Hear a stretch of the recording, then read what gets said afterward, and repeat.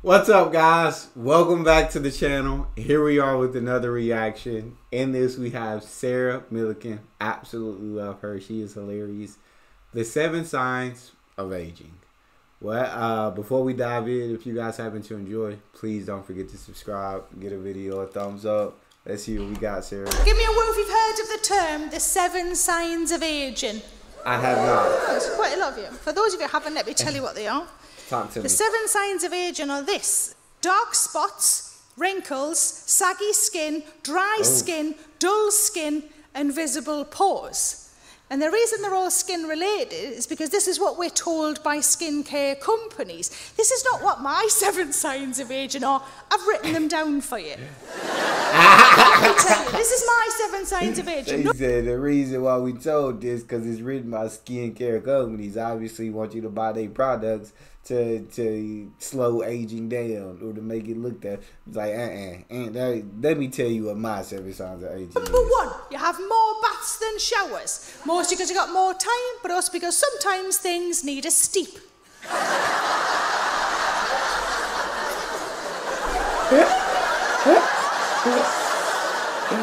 Oh my days. Not steep. Number 2, the menopause, which mostly affects women, but can affect some men who live with the women who are going through the menopause.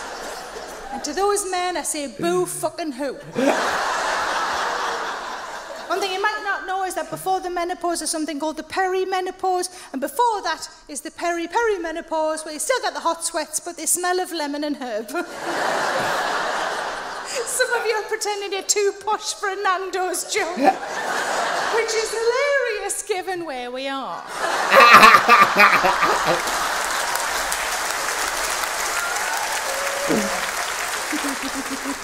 Number 3, your neck. People look at your neck a lot more after you hit 40. My neck is fine, thanks very much. All I have, and it's nothing medical, it's nothing to worry about, is a line that goes across it from left to right. What it looks like I was beheaded a long time ago, and it's healing really well.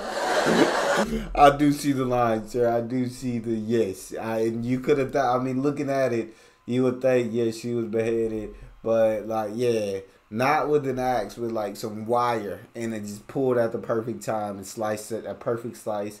And they put her head back, and it is healing well. The only trouble I ever get from my neck is that every now and again, that line needs a little dust.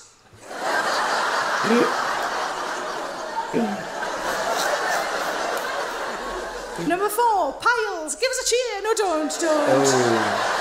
I occasionally suffer from piles. How I know they're bad is that my farts sound different. Oh. I mean, yeah, I might be aging too because, I mean, I have had them a time or two. And yeah, it is bad. It is terrible. Number 5, you need a weekly tablet box. Give me a woo if you, like me, use a weekly tablet box. Loads of you. Sometimes it's the only way I know what day it is. Or Tuesday's tablets must be fucking Tuesday. When I collect my tablets from the chemist, they fill a shopping bag. They fill a fucking shopping bag. Now, the last time this happened, I bumped into a woman that I know. I'd call her a friend, but I wouldn't mean it. We've all got those people, haven't we? You know those people you don't remember how you got them in your life, so you don't know how to get fucking rid of them. She's one of those. She's not a nice lady. She makes me feel uncomfortable. But I bumped into her. She pointed to my thankfully unmarked shopping bag, and she said, "Hey, have you been treating yourself?"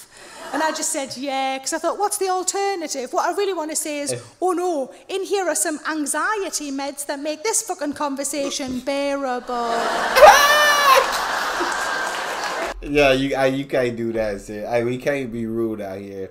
We gotta be polite. We gotta be nice. We can't be savage like that, sir. Also, if we do have any really young people in the room, a pillbox is not what you take to a nightclub. Different thing.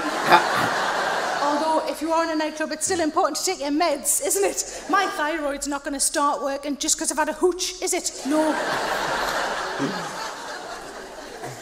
Number 6, your skin. People look at your skin when you're born, and then nothing for 40 years, and then everybody's got a fucking opinion about your skin. A friend of mine said, your skin's nice. I said, thank you. She said, can I ask a question? I said, sure. She said, do you use fillers? Now, I'm about to tell you something that you might find a little bit disappointing in me, because I said, yes, it's true, I do use fillers. They're not the traditional kind. I call them cakes and pies. Is it true? I do use fillers, but not the traditional kind. I call them cakes and pies. Come on now. I put poison in your face when you could put lovely things in your mouth. I just don't understand the logic, I really don't. I do like to buy skincare. I refuse, however, to buy anything that calls itself anti-wrinkle, because I myself am not anti-wrinkle. I've got wrinkles, I'll get more, it's absolutely fine. I'm not going to spend 30 quid on something that reckons it stops fucking time. I'm not doing that. I buy moisturiser for the same reason we all buy moisturiser, because isn't it nice to feel a little bit slippy before bedtime? The last time I bought skincare, the website I bought it from said, because you've spent over X amount of money, entitled to a free sample. Choose one of the following things, we'll send it on. Great, I love a freebie. The one I chose, though, was purely out of curiosity, because it was called Youth Serum. And I thought, what the fuck is Youth Serum? Are they going to send me the skin of a child to lie over my own? They might. And then I thought, what if it looks like teddy bear ham? I fucking love teddy bear ham. How youth are we talking? And we're going to get pulled over by the police while I'm driving my car. And they're going to go, how are you driving this? And I'm going to go, I'm 47, I'm just covered in teddy bear ham, look. But also, Youth Serum to me sounds too much like teenage boys' jizz. Oh. I mean, when you put it that way, I wasn't even thinking that way. I didn't even think. But when you put it that way, you got to go. Your sheets are covered in Youth Serum, Jamie, you dirty fucking bastard. I imagine there's factories, just teenage lad lined up after teenage lad, just knocking one out to a catalogue. Number 7 on my list of the 7 signs of aging is fuck you, it's a privilege to get old, because not everybody gets the chance. That's true. That's true.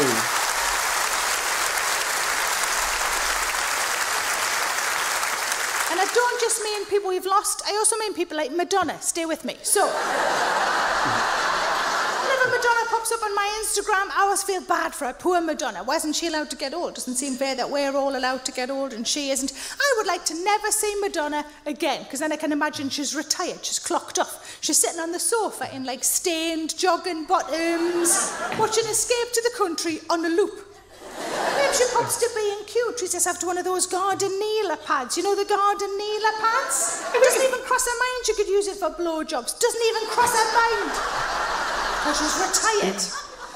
She could hang a crucifix back up on the wall instead of jamming it in her fanny like she did when I saw her at the Manchester Arena that time. I'm sure Jesus would be relieved. And he's been in some tough spots, as we know. I'm sure Jesus will be relieved, and he's been in some tough spots, as we know. She could reappropriate a cone bra for when people come round, turn it upside down, crisps in one, nuts in the other. I think it might be because she's in America. I think if she was over here, we'd treat her better. I think if she was over here, the rest of her career would pan out as follows. I think she'd do 6 months behind the bar at the Queen Vic. Okay. Then she'd do a regional theatre tour of Calendar Girls with 2 loose women in a Nolan. There you go. And finally, she would fuck a professional dancer. Sorry, do Strictly. You do have to spare a thought for the people who aren't allowed to get old. I, for one, can't wait to let myself go a bit more. A bit more. You know what would be great is if... Absolutely love getting a chance to react to Sarah. However, that is it. That's all we got. I'll see y'all next time. If you enjoyed, don't forget to subscribe, give the video a like, and check out the next one.